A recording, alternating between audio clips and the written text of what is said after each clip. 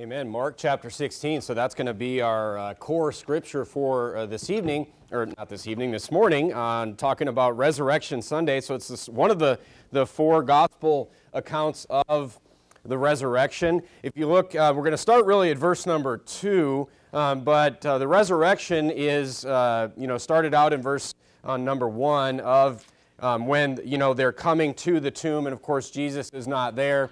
Of course, I'm not going to get into this in detail this morning. We're going to talk about the resurrection and what that means for us this morning.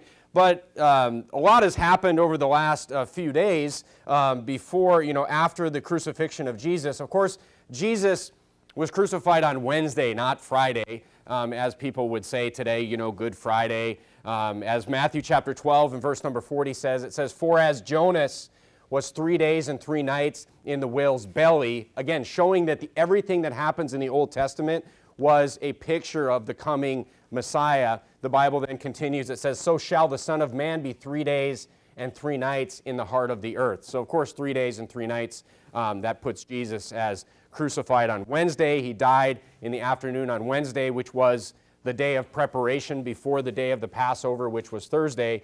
If you go and study this through the Bible, this is really the only way that makes every account in the Bible make sense. There's 2 Sabbath days. That's kind of the trick here, is to make all the accounts make sense, is that Thursday was a Sabbath as well. So that's where people get really tripped up, Thursday being the Passover. And, Jesus being killed on the day of preparation, the day before Passover, also makes sense because that's when the Passover lamb was killed. The Passover lamb was killed during the day of preparation for the Passover. And, of course, we know that Jesus is the Passover. So it makes perfect sense. But we're going to talk about the resurrection this morning. Let's start out at verse number 2. Of course, Jesus resurrected. We don't know the exact time that Jesus resurrected, but it was sometime between Saturday evening and early Sunday morning. So the first day of the week would be Sunday. Look at verse number 2. It says, "And very early in the morning, the first day, they came to the sepulchre at the rising of the sun. And they said unto themselves," these are the women, who shall roll us away the stone from the door of the sepulchre? And when they looked, they saw the stone was rolled away, for it was very great." It was a huge stone. They were worried that they wouldn't be able to move it themselves. "And entering into the sepulchre, they saw a young man sitting on the right side, clothed in a long white garment, and they were affrighted. And he said unto them, Be not affrighted, ye seek Jesus of Nazareth, which was crucified. He is risen. He is not here. Behold the place where they laid him." So this morning, I want to tell you, this of course is the account that Jesus rose from the dead. The rest of Mark chapter 16 talks about some things that happened after Jesus rose from the dead. Physically, bodily, by the way. He ate, people touched him. This was a bodily resurrection, okay? This isn't some spirit walking around. This was a bodily resurrection of Jesus in his glorified body. So this morning, I want to talk about 3 things that the resurrection bought you. 3 things as a saved believer this morning, as somebody that's trusted on the Lord Jesus Christ, you're saved. You say, what does the resurrection mean to me? So I'm going to give you 3 specific things that the resurrection has bought or purchased for you. Turn to 1 Corinthians chapter 15.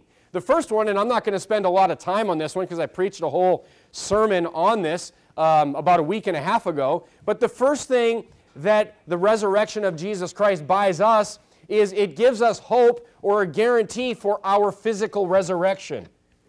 We know that one day we will be physically resurrected, and I preached through a sermon about just the detail of your physical resurrection, when that's going to happen, how that's going to go, just a week and a half ago. But look at 1 Corinthians chapter 15. 1 Corinthians chapter 15, look at verse number 20. So the first thing that the resurrection of Jesus Christ buys you is the hope of your physical resurrection. We know that we will be resurrected one day because Jesus was resurrected. The Bible tells us this. Look at verse 20. "But now is Christ risen from the dead and become the first fruits of them that slept." So when people die, they're asleep in Jesus, the Bible says. They die, they are immediately in heaven. There is no soul sleep. I went through all this in the sermon on your physical resurrection. But we know that we will be physically resurrected because Jesus was first physically resurrected. He was the first fruits, meaning he was the first one, and then the first resurrection will be all of us. For since by man came death, and by man also the resurrection of the dead. So the Bible here is saying is that, since man brought death, since man brought physical death, you say, why do I even need a physical resurrection? Because man brought physical death to this world. That's why. It says, by man also came the resurrection of the dead. You say, by man? Well, yes, by the man, Christ Jesus. Okay, look at the next verse. For as in Adam all die, even so in Christ shall all be made alive. So you're guaranteed a physical resurrection if you're saved this morning because Jesus rose from the dead. The significance of this, turn to Romans chapter 5. Basically, he's saying that, look, it was man that brought death to the world. Okay, it wasn't God that brought death to the world. God did not want it that way. Look at Romans chapter 5 and verse number 12. It kind of gives us another angle about this, or another explanation of this. Romans chapter 5, and verse number 12. Just comparing, as one man brought sin to the world, another man, solved the problem, basically, is what God is saying here. Look at Romans 5:12. The Bible says, wherefore as by one man sin entered into the world, and death by sin, so death passed upon all men, for that all have sinned. Turn to Genesis chapter 2. Turn to Genesis chapter 2. See, God warned man. God warned man before this even happened, before Romans 5:12 even happened, God warned man that this would happen, that death would come into the world. We're talking about why we need a physical resurrection. Because death has come into the world because of what one man did. God warned man. Look at Genesis 2:17. Genesis 2:17, the first book of the Bible. The Bible says, God gave a specific direction here. He says, but of the tree of the knowledge of good and evil, thou shalt not eat of it. He's saying you can eat anything you want in the garden. You can eat of all these trees, all these things. He's like, but of this one tree you cannot eat, the tree of the knowledge of good and evil. Why? For in the day that thou eatest thereof, thou shalt surely die. The Bible says God literally told man, if you eat of that tree, you will die. Which is interesting because what did Satan and the serpent tell Eve? He said, thou shalt not surely die. He literally told her exactly that. He didn't tell her some little twist. He didn't tell her, some little different version. He told her the exact opposite of what God said. It's like, thou shalt not surely die. Then man, of course, didn't listen. Turn to John chapter 8. Turn to John chapter 8. This is why in John chapter 8, this is why, Jesus, he describes Satan this way. He describes Satan as a certain type of person in John chapter 8 and verse number 44.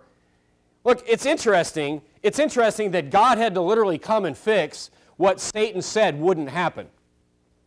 It's just kind of an interesting thought. Satan said, thou shalt not surely die. Well, then why did God have to come and fix it? Why did God have to come and fix the machine if it wasn't broken? But the machine was broken. So we see who was telling the truth and who was not. Do you think God would have gone through all of this, all of the study that we've gone through of the life of Jesus, of the suffering of Jesus, of the humiliation of Jesus, and finally the death on the cross of Jesus, if nothing was broken? But something was broken, and death was in the world, and Jesus came to fix it. Look at John chapter 8 and look at verse number 44. The Bible says, ye are of your father the devil. Jesus is saying, this is who Satan is. He says, you are of your father the devil, and the lusts of your father ye will do. He, meaning Satan, meaning the devil, was what? A murderer from the beginning, and abode not in the truth, because there is no truth in him. It's not like he tells the truth some of the time, and then other times he lies. It says there was no truth in him. And look what he says. A lot of times people will misquote this and say, oh, he was a liar from the beginning. No, it says he was a murderer from the beginning. You say, how is he a murderer? Because he told them to do something that would kill them. He essentially murdered them. He essentially led them into dying. It says, when he speaketh a lie, he speaketh of his own, for he's a liar and the father of it. By lying, he killed them, or encouraged them to basically kill themselves, is what happened here. He's the father of lies. This is why, you see so many things in the world today. This verse explains why you see so many things in the world today that aren't just a little bit different from the Bible, they're the opposite of the Bible. You look at how everything's fake. You look at, global homo. You look at all the queerness and all the perversion, and you look at all this stuff. It's not a little bit different than the Bible. It's the opposite of what the Bible says. Because it's of Satan. That's why.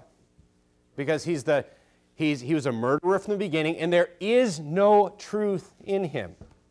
There's no truth in him. Turn to 1 Corinthians chapter 6. So Jesus came and he fixed the problem. Why a resurrection?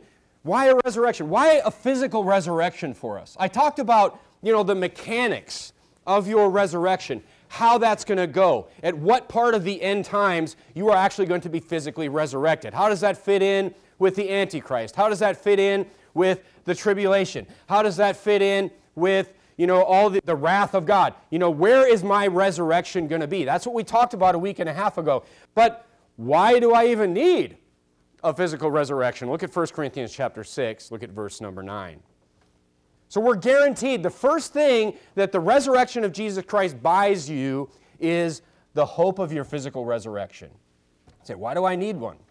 I think I look pretty good now. Look at 1 Corinthians chapter 6. Look at verse number 9. The Bible says, "Know ye not that the unrighteous shall not inherit the kingdom of God?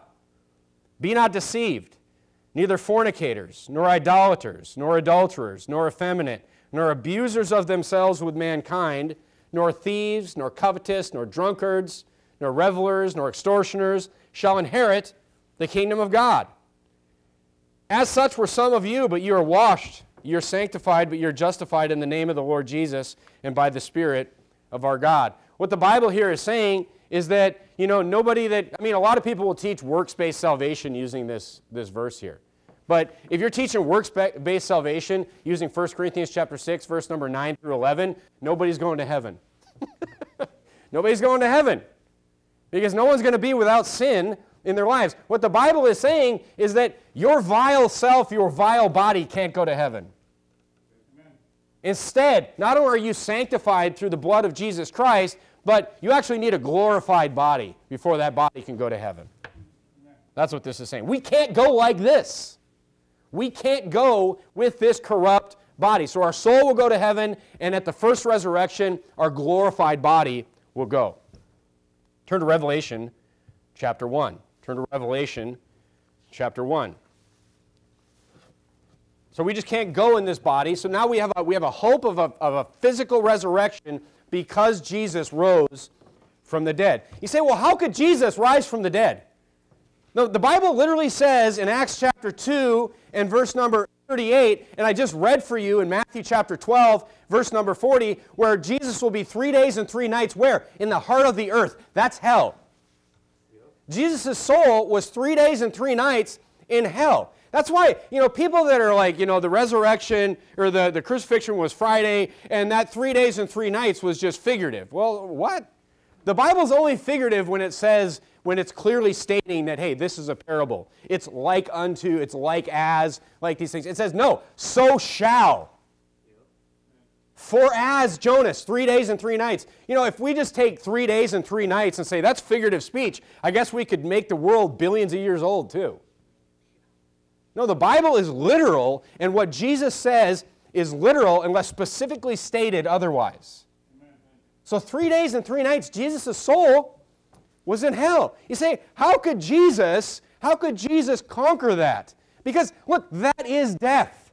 That is where the dead are, in hell. If you die and your soul goes to hell, that's literally called the second death. That's the death of your soul. That's where the dead are. We will never be dead if we're saved. If you're saved this morning, you will never be dead.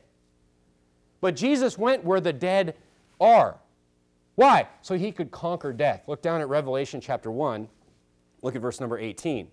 Revelation chapter 1, verse number 18. For I am he that liveth and was dead. People that don't believe, I don't know how you could not believe that Jesus' soul went to hell when the Bible says it explicitly. The Bible literally just says it explicitly, that that's what happened. Oh, but it doesn't matter what you think or how you feel. That's what the Bible says happened. Oh, one of the arguments, God can't die. You're saying God died? I am he that was living and was dead. Like, that doesn't mean God was dead, didn't exist, all these things. Just read the Bible and listen to what the Bible's saying. He was in hell is what this was saying. He was where the dead are. But the difference between Jesus and everybody else in hell is he's got the keys to get out. That's the difference. That's why only Jesus could have done this. Only Jesus could have done this. Because hell, I'm building kind of a shed that's turned into kind of a barn at my house. I put the door on it yesterday, and I put a lock on the door. And on the outside of the door is where you put the key. On the outside of the door. Hell is like the lock switched around, where the key's on the inside. It gets locked from the outside. So if you're in there and you don't have the key, there's no getting out. And guess what? Only one person has the key to hell. And that's what the Bible says here. It says, I am alive forevermore, amen, and what? And have the keys of hell and of death. That's why God had to do this for us. That's why this broken machine that one man broke, there was only one man that could fix it. Why? Because Jesus has the keys. Anybody that goes to hell is not getting out.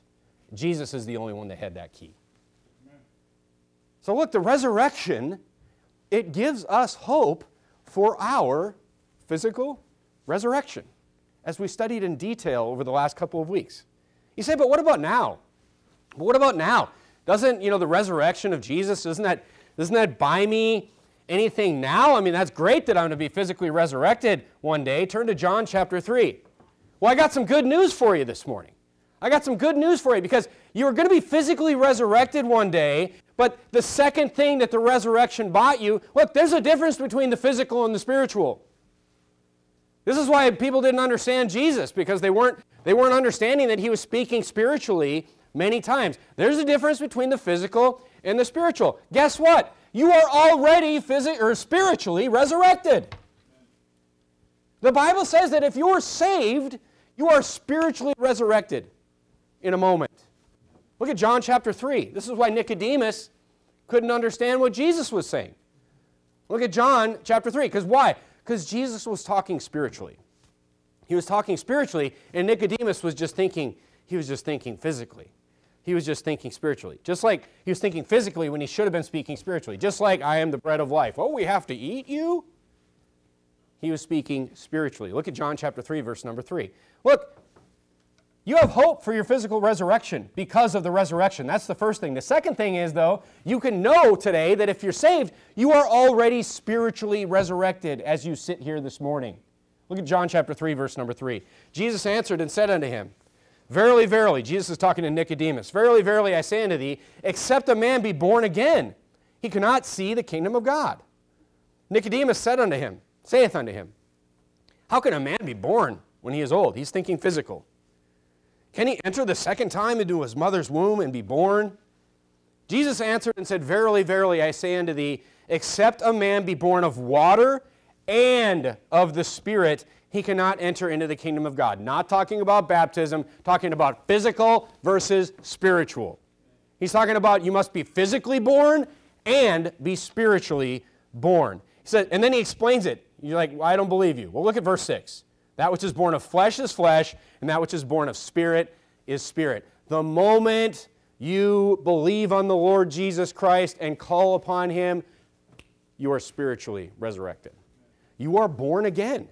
You are spiritually born again. Turn to Romans chapter 6. We just read this in the announcements. Look at Romans chapter 6. So look, that's some pretty good news. That spiritual resurrection has already happened. It happens. Look, he that believeth on the Son hath everlasting life. Like, hath means you have it now. Like, when you believeth on the Son, what causes you to call upon him, you have it. Just like that. You are spiritually resurrected at that moment. Look at Romans chapter 6 and verse number 4. Talking about baptism, but more importantly here, is talking about how you're already spiritually reborn. Therefore, we are buried with him by baptism into death, that like as. See how this, there's like a metaphor, like as. It's comparing, it's saying just like. It's a picture of, is what this means. Like as Christ was raised up from the dead by the glory of the Father, even so we also will for sure walk in newness of life. No, it says we also should walk in what? In newness of life. Well, those three words at the end of that verse, newness of life, guess what? When you're saved, you have that newness of life. This is what it's talking about. It's talking about your spiritual rebirth, your spiritual resurrection. That's the newness of life that you have. Look, you should walk in that. You should. And the first part of that is like the picture of that is baptism, that your willingness to walk in that newness of life. But you have the newness of life. It's there. It's there. This is just, it's talking about baptism is a picture of you being willing to walk in it. All right? But the newness of life is that spiritual resurrection that you've already been given. This is all pretty good news for you this morning. That's why the Christian life, we talk a lot about, getting sin out of your life and preaching every word of the Bible and all these things. I stand up and yell and scream at you that you should be doing this, you shouldn't be doing that. But really, when you look at, the things that we've been given because of the resurrection of Jesus Christ, you look at the idea that we're going to have a physical resurrection one day, but even better on top of that, we already have been given this spiritual rebirth. It's like He just gave that to you, just for trusting on Jesus. We just got that right away. The Christian life is really about loyalty. That's really what it's about. Yeah, obedience, yes, but really, when you come down to it, it's really just loyalty. Loyalty to the God that gave you these things. Loyalty to the God that gives you everlasting life and has given you these gifts to go along with it. Go back to Mark chapter 16. Go back to Mark chapter 16. So when you think of these things that we've been given by the resurrection of Jesus Christ, it's just a matter of, taking that action out of just loyalty to somebody that's given you these things. Look at Mark chapter 16, verse 15. This is really interesting here. Now, hopefully, these two verses will make more sense to you. Look at Mark chapter 16 and look at verse 15. And he said unto them, Go ye into all the world and preach the gospel to every creature. Okay, now look, that's why we go soul winning. That's why we go out. This direct, easy to understand command in the Bible, that's why we go out preaching the gospel to every creature. But now look at verse 16. It says, He that believeth and is baptized shall be saved, but he that believeth not shall be damned. So first of all, just get this out of the way. People use this one verse to say, you have to be baptized to be saved. That's not what it says. That's not what it says. He that believeth and installs carpet for a living shall be saved. He that believeth and drove a pickup to church this morning shall be saved. He that believeth and is a construction worker shall be saved. He that believeth and is lazy shall be saved. See what I'm saying? I can put anything in here. But what makes you to go to hell? What makes you damned? Believeth not. So it's very simple. But the reason that baptism is put in there is because baptism is a picture of us wanting to walk the walk. Baptism is a picture of us wanting to actually walk in that newness of life, of wanting to identify with the Savior that saved us and walk in newness of life. And what's verse 15 right before that? He's saying, hey, I need you to walk. I need you to do works. I need you to, hey, now that I've done all these things for you, given you everlasting life, promised you a physical resurrection, given you that newness of life right now, giving you that spiritual rebirth right now. He's like, hey, could you go tell other people how to get this? Could you go do this for me? That's why baptism is just kind of a neat thing to bring up right there, because it pictures a Christian who is saved that wants to walk in that newness of life. There's plenty of Christians that will never walk in newness of life. It doesn't mean that they don't have that life, because God promised before the world began. And God cannot lie. So look, the Christian life is really just about loyalty. It's about loyalty. When we separate from sin, that's about loyalty. You know, when we actually start doing the work, that's us just being loyal to God. It's just it's our showing our willingness to walk in the way that Jesus wants us to walk. Like, most Christians won't. But that doesn't mean, that's no excuse for us. You know, before I was saved, you know, just thinking about, go to all the world and preach the gospel to every creature. I mean, that's not complicated. That's not a complicated command. You know, but before I was saved, I was still in church. Before I was saved, I went to church all the time. You know, once a week or whatever it was at the Lutheran church. But you know what? I was never taught that I should tell anyone the gospel. Not that I would have known what that was. But I wasn't even ever taught, when I was going to church before I was saved, I wasn't even taught that I should even go talk to anybody about Jesus. Isn't that weird? But that's how churches are today. You know, churches are social clubs today. As a matter of fact, I can remember conversations after church in the Lutheran church. And those conversations were always about business, there was about work, there was about recreation or hunting or fishing or whatever. The Bible, that would have been weird if somebody would have brought up something about the Bible in those conversations after church. It was just unheard of. It was almost like there was a culture where you just didn't talk about spiritual things.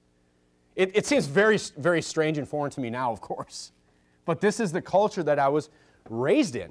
This is the culture of the church that I went to. But you know what? Then I started, I had a lot of logical inconsistencies. Things didn't make sense. And I started reading the Bible, which it didn't make a lot of sense to me.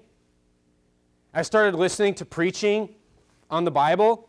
I got saved in there somewhere. I got saved whilst reading the Bible, seeking the truth, as Matthew 7 says. I was seeking and I was shown the truth. And as I got saved, there was still a short period where we still hadn't left the Lutheran church. I mean, like just a couple weeks. And I remember asking the pastor of the church, I was saved at this point, and just reading simple verses like Matthew 16:15. Like, that's not like end times prophecy right there. It's like, go preach the gospel. What is the gospel? The death, burial, and resurrection of Jesus Christ. And I remember asking the pastor, like, shouldn't we be... I think I might have asked this question, like, before I was even saved, by the way. You know, I'm just starting to figure things out and get things put together. And I just asked the pastor of that Lutheran church, like, shouldn't we be doing this? Because I remember we lived in Texas for many, many years, and the Baptists would be going around knocking the doors and preaching the gospel to people. And I remember asking this Lutheran pastor, shouldn't we be doing what they're doing? I mean, it doesn't take a Bible scholar to figure this out. And he just said, he's like, I'll never forget the answer. He's just like, we're not that kind of church. Yeah, that was a truthful answer. The only more truthful he could have been is, we're not a church. Because there's no candlestick there. There's nothing but an accursed false gospel there, is all there was. Which brings me to the third thing that the resurrection bought you. See, when I got saved, and many of you I know have had the same experience, when I got saved and I found out what I should be doing, how I should be walking, I couldn't get enough. I was binge watching sermons from Pastor Anderson and Pastor Jimenez, and basically those two. But I couldn't get enough. I was just reading the Bible, just reading. My wife and I were both this way. We would read a chapter in the Bible, and if we had problems, we'd listen to a sermon on it, and it was just like, I just couldn't get enough of it, and I felt like, but I had this feeling like a whole new world was being unlocked for me. And I know that many of you have told me this same thing, that you have had this experience too. But turn to 1 Timothy chapter 3. Here's what was really happening. I just felt like these treasures were just being unlocked, and so many things were coming together. It was exciting, but at times it was overwhelming. And I mean, because look, the Bible my entire life. You know what it was? It was a great mystery to me. It was a great mystery to me. I had heard, oh, this is the best-selling book in the history of all mankind. There will never be a better book than the King James Bible. The King James Bible, this and that and this and that. But it was a great mystery of what was actually in that book. I had tried to read it unsaved many times. I've read Genesis chapter 1 like 800 times in my life. But look, it doesn't make sense until you're saved. But here's what's really happening. Look at 1 Timothy chapter 3. Look at verse number 16. 1 Timothy chapter 3, verse number 16. It says, without controversy, great is the mystery of godliness. What is that mystery? God was manifest in the flesh, justified in the Spirit, seen of angels, preached unto the Gentiles, believed on in the world, and received up into glory. The Bible here says that this event that happened is a great mystery to the world. And look at the front of your bulletin. Look at the front of your bulletin, the verse of the week, where Jesus says in Luke chapter 8 and verse number 10, look what he says. Look, people are chosen to know this mystery. You say, are you talking about Calvinism, Pastor? No, people are chosen to know this mystery, and Jesus tells us who those people are in Luke chapter 8 and verse number 10. This is not the only verse that Jesus said this. Luke chapter 8 and verse number 10, he says, and he said, unto you it is given to know the mysteries of the kingdom of God, but to others in parables, that seeing they may not see, and hearing they may not understand. This is why you read so many things in the Bible, and there's all these Pharisees and all these other people that are just not understanding what Jesus is saying. You're like, how can they not understand? Because it is given to you to know, and not them. You say, what do you mean? Who's you? The disciples.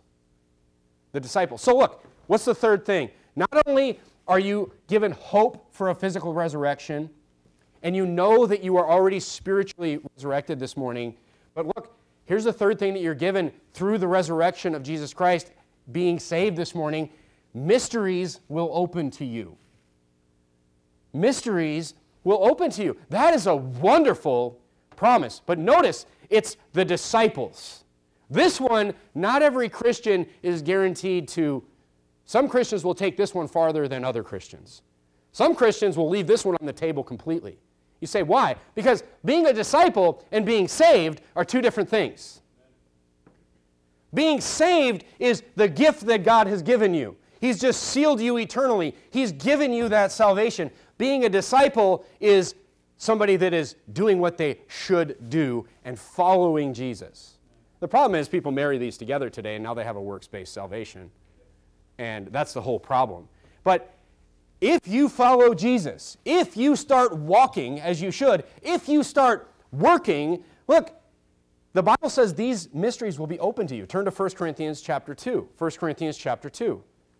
And look, not every saved person is going to take advantage of this one, and that's a shame. That's sad. Because this is a good one. This is a good one. This is why, you have that desire when you're saved, and those people that push and walk and read and listen, this is why they grow so quickly. Because these mysteries are just being unlocked and unlocked and unlocked. Look at 1 Corinthians chapter 2. Look at verse number 9. 1 Corinthians chapter 2 and verse number 9. I'm going to wait for everybody to get there because I want you to read, I want you to see these words in your Bible. Look at verse number 9 of 1 Corinthians chapter 2. God talks about the things, and he compares the things that he's going to show you compared to what you already know. Look at 1 Corinthians chapter 2, look at verse number 9. The Bible says, but as it is written, eye have not seen, nor ear heard, neither have entered into the heart of man the things which God hath prepared for them that love him. That's interesting right there. Who loves God? God says, if you love me, keep my commandments. Amen. Loving God is not being saved. Like, oh, you don't, look, lots of people are saved and don't love God because love is action, folks. Love is doing things. Love is sacrifice. Love is actual doing things, not some feeling of butterflies or lust or whatever the world wants to tell you that it is. It says these things, it says the things that people that love me, people that are actually doing what I've asked them to do, he's like, you have no idea the things that I have in store for you.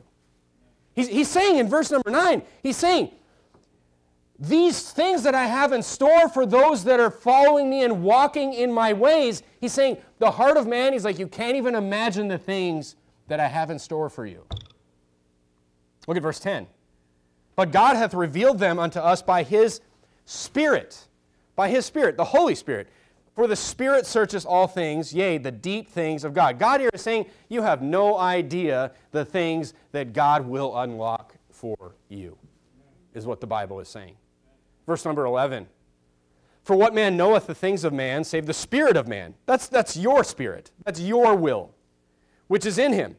Even so the things of God knoweth no man, but the Spirit of God. That's saying, look, the only way that, how do I unlock the mysteries of the Bible? How do I unlock? He's telling you the mechanics of it right here. He's telling you how it actually works. He's telling you how you're actually going to be able to unlock. Why did I read Genesis 1 800 times in my life and not understand the Bible? Why could I not understand even the Gospels when I was unsaved? Why? Because I didn't have that key that he's talking about here. I didn't have the Spirit of God. I didn't have the Holy Spirit within me. When you get saved, you're sealed by the Holy Spirit. You become a temple of the Holy Spirit. God gives you the earnest of your salvation. He gives you a down payment of that Spirit inside you. And that is the mechanics of how you can unlock the Bible. Because this will not be understood, and it explains it in the next few verses, by the natural man without the Spirit of God.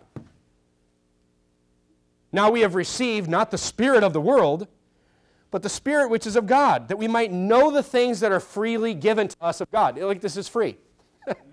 This is free. You have the Holy Spirit, that was free. Your everlasting life is free. God just didn't give you everlasting life.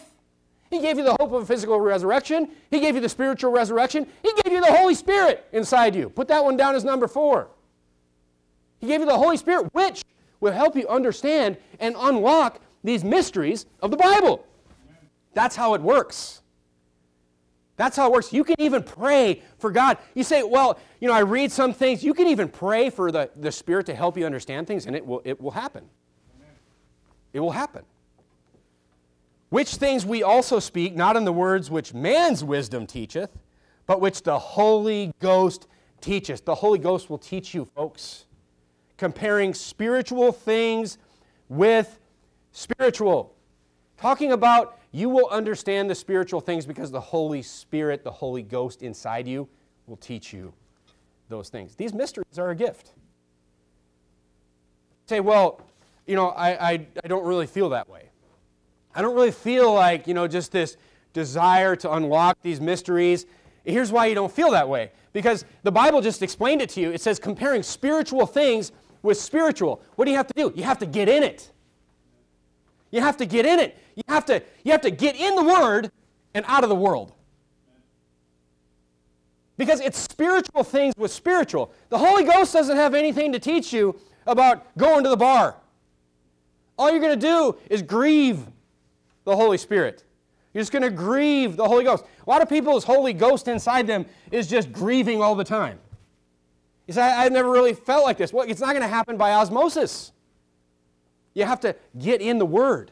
You have to read the Word. Look, you got to get sold out in this Christian life, and that's where, look, I'm going to give you some details and some opportunities on that tonight in great detail on how you can do that in just the next coming few months. But that also means, folks, that not only do you have to get into the Word and get into the spiritual life, but you have to get out of the other stuff. Because one chokes the other. You can't have them both. You can't have them both. That's why we preach. I preach is separation, separation, separation. You have to separate from it to get in it. Because if you're in that, you'll hate this. One will kill the other. You say, what do you mean? It'll kill your spiritual desire. It'll kill your spiritual life. Being in the world and not getting these things out of your life.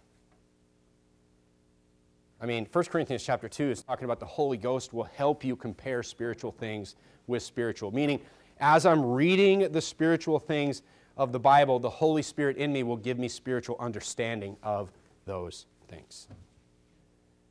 And that's why you'll find people that just have this insatiable desire for the Bible. This insatiable desire just to just listen to preaching and just to learn more and more and more, because they're in the Word and they're unlocking these mysteries. And it's just, look, this hasn't stopped for me. This hasn't stopped for me years and years and years after salvation, because you say, well, when will you've unlocked everything? Well, it's infinite. The Bible's an infinite book. The more times you read it, the more you get out of it. You say, when will you read the Bible and all of a sudden just know everything? Never. I mean, the more and more will be unlocked to you. And look, and if you want to just stay in it, every question will be answered for you, is what the Bible is saying here. That's why, I've said this many times too, but this is a hard church to be half in. This is a hard church to have one foot in. The reason is because, most people that aren't going to get all in, well, they don't like being told about things that they're never going to do. Over and over and over again. A lot of people they'll hit a stopping point. And they'll say, yeah, you know what? I'm just not going to go any further. I'm just not going to do anymore. They hit a wall. They hit a wall in their Christian life. And unfortunately, look, any one of you can hit a wall and keep coming to church here. That's on you. But people don't like being told over and over and over that they should jump over a wall that they're just not going to cross. That's why, a Bible preaching church is a tough church to be half in. It just is. But look, I'm trying to tell you this morning that these mysteries are given to you. You're not charged for these. These are free to you. These mysteries, every answer to every question, everything is given to you. You just have to have a desire to want it. And so many people will profit from you unlocking these mysteries, because we're to carry these mysteries to the world. We're to carry these mysteries to a lost and dying and confused world, is what we are supposed to do. And look, just quite frankly, out of loyalty, we should want to unlock these mysteries and use them the way God wants us to use them today. Look, it's amazing for us personally. It's amazing for our families. It's amazing to know how, no matter how messed up everything else gets, that we have the answers and we have the ability and the solutions and, the answers to how to protect ourselves and our spouses and our children from all this wickedness, from all these lies. But it's up to us to carry these things to the world. God is not going to go magically, go soul winning for us. He gave that to us to do. A perfect example of these mysteries is like the end times. The Bible tells us, as we've studied through the end times, the Bible tells us that when, the abomination of desolation happens and the image is set up in the temple and all these things happen, and then, the Antichrist says, we must take the mark of the beast. It's like everyone's going to go along with it. Everyone's going to go along with it except the saved believers, except the saints, except us, except the elect. You say, how? Because we know. Because these things are given to us. This is one of the mysteries that's unlocked to us. That's how you're like, how is everyone going this direction today? It's like literally gotten to the point where, people 20 years ago used to look at the Christian life and make, we don't do these activities and we don't go to these places, and they'd kind of snivel down at the Christian. Now, personally for me, I look at the rest of the world and I'm like, you all are nuts. You all are a bunch of morons. You all are putting your kids there. You guys are doing this. Even when I know people, they don't believe in all this perversion and all this stuff that's going on today. But it's because we have the mysteries unlocked to us. And God wants us to bring that to the world. people are confused. They're angry. But because of the truth that's told here, we know. We know. Which means we know how to navigate through it. We know how to separate from it. We know how to be successful in that type of environment. So we got three things that I'm trying to point out this morning to you that you've been given, that you benefit from the resurrection. You know, you're saved. Three things that you benefit from. You're going to have a physical resurrection. You're already spiritually resurrected.